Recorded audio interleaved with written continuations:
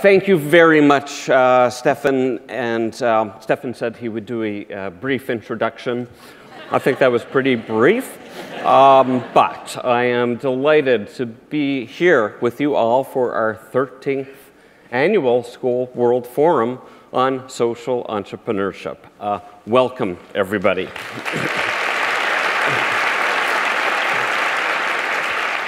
Every year I step onto this stage, and it's so humbling to see so many change makers, the people who are making the biggest difference in the world in one place. And I get to stand up here and look out over you all and think about all the great things you've been doing. Now, today we had such a special opportunity to have Mary open the proceedings.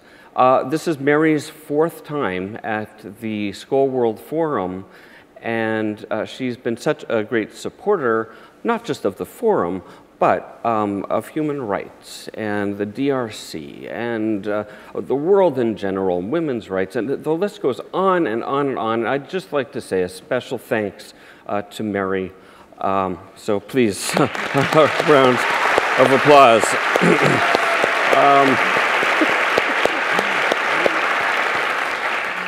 And somebody who was unknown to me until today, Selena Leem, who came here and talked about the threat to her home, the Marshall Islands. And it reminded me of a story. So as some of you know, I'm very good friends with Elon Musk. Elon and I go back 20 plus years. And amongst other things, Elon has a company called SpaceX, where he launches rockets, many of which are launched from the Marshall Islands.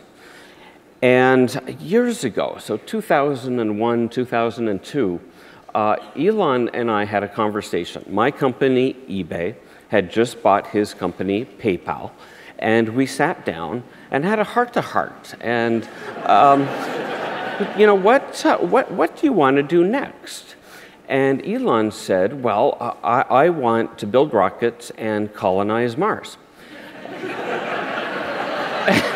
And I said, okay, well, I want to try to keep people around long enough so that there'll be people to go on your rockets and colonize Mars.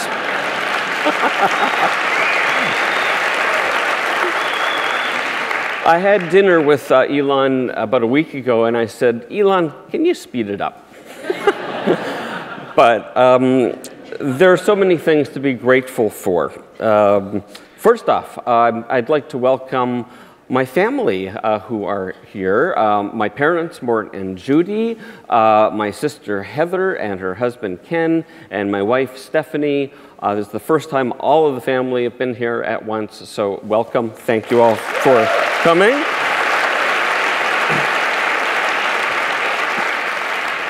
Our Skoll Center at Oxford is a wonderful place.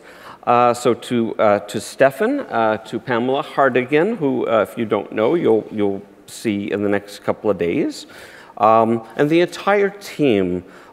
You've been such gracious hosts year after year. And finally, I'd like to thank the Skoll Foundation team, who, you know, this may appear seamless, but they work so hard day in, day out to make this opportunity seem smooth and seamless. And I'd like to give a round of applause to the Skoll Foundation staff for all they do.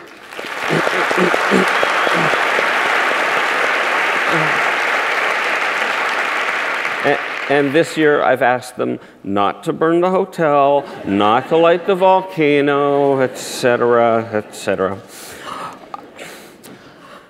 I have the honor this afternoon of introducing a great friend, Al Gore, who many would agree is the hero of the environmental movement today.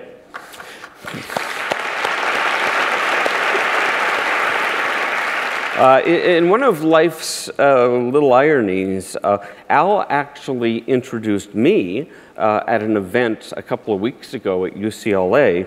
And so I'm delighted to have the opportunity to reciprocate tonight.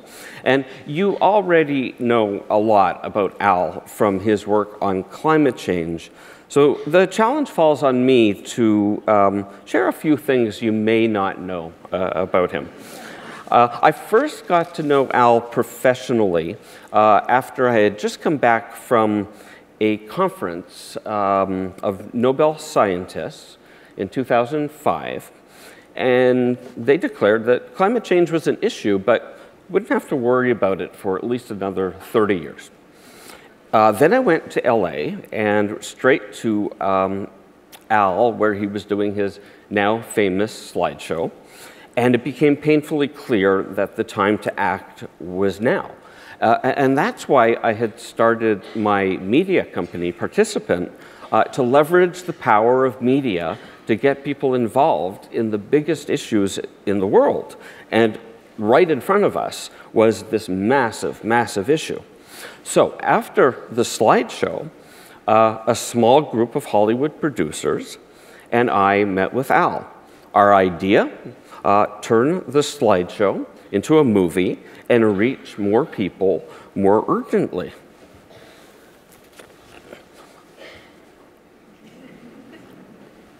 You know, there is a drought in California, so one must stay hydrated.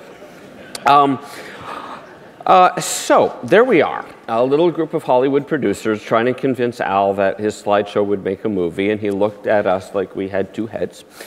But Davis Guggenheim, who at the time was running the documentary program for Participant, and who also directed the film He Named Me Malala, which will be showing tomorrow night, actually here at Oxford.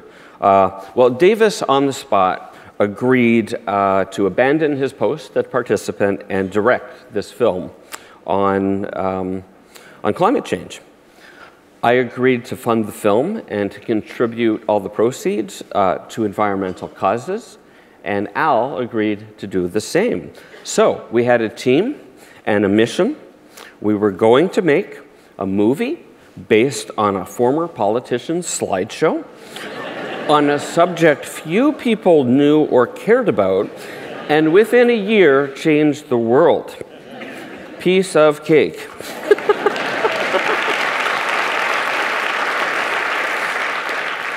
Well, we followed Al around the world, capturing his exhausting pace as he traveled city to city, continent to continent, bringing his slideshow and his message to more and more people. And I have so many memories of that time. And at one point, we all together went to Park City, where Al did a presentation to a bunch of mayors about climate change. And because we had to get to Minnesota that night, where Al was doing another presentation, we had a private plane that was waiting for us, and it was dusk, and the plane was parked in a farmer's field. And anyway, you know, light attracts mosquitoes, and there's a lot of mosquitoes in farmers' fields. So we all pile onto the plane, and it was like World War III going on. There were mosquitoes everywhere, and I say all these things because people don't realize how much Al went through in the process of making this movie. And I remember in particular, we're slapping mosquitoes. I didn't even know Al all that well at that time, but I saw a mosquito on his upper leg, and I slapped it just without thinking. And he looked at me, and I was like, I'm sorry, sir. But that brought us closer together. One of our scheduled filming events was a talk that Al was to give to a group of insurance adjusters in a U.S. city in the Deep South. But we weren't able to make that shoot because a storm rolled in. Well, the city was New Orleans, and the storm was Hurricane Katrina. So 6 months from the time we started our conversation, we had a film, and more importantly, we had an audience that all of a sudden was wondering what is going on with the climate. Still, we didn't know what to expect. So we went to Sundance, and I know we have many of our Sundance partners here in the audience tonight. And it was the first time we had seen that film with a group of others. And the Sundance folks, I hope you can attest that the screening was a revelation. People were laughing and crying and applauding, and better still, at the right times.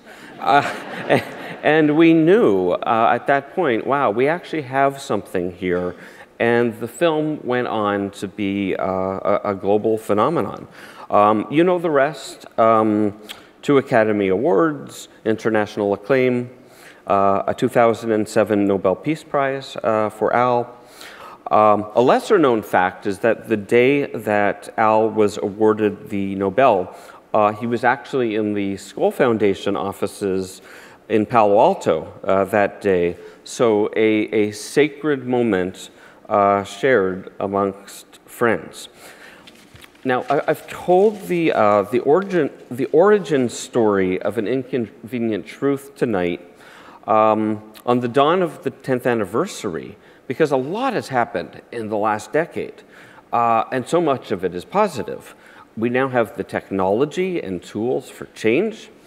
We have an army of people that have been trained to understand the implications, the science, the data, and for the first time, we have an historic international agreement in place. Thanks to Mary, thanks to Al, and thanks to many of you here. So,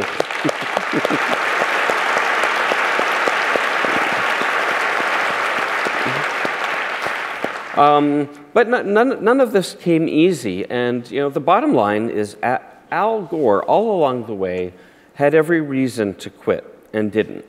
I hope you won't either. The work you do is so important and it's difficult. But you know, Al was met with critics and skeptics, manipulators, and downright naysayers, but he didn't quit. Al fought against extremely well-financed opposition who didn't necessarily play fair, but he didn't quit. Al lived to see our film change hearts and minds, but not make a dent in policy, but he didn't quit. And any one of these forces would have stopped anyone in their tracks. But Al was willing to risk everything: his reputation, his family, his prosperity, his safety, to be on the right side of history and protect our only home. So our job on climate change is by no means done, but I've never been more optimistic that not only will we survive, but we will thrive. And much of my optimism stems from knowing that Al Gore has not and will not quit. So, please welcome Al Gore.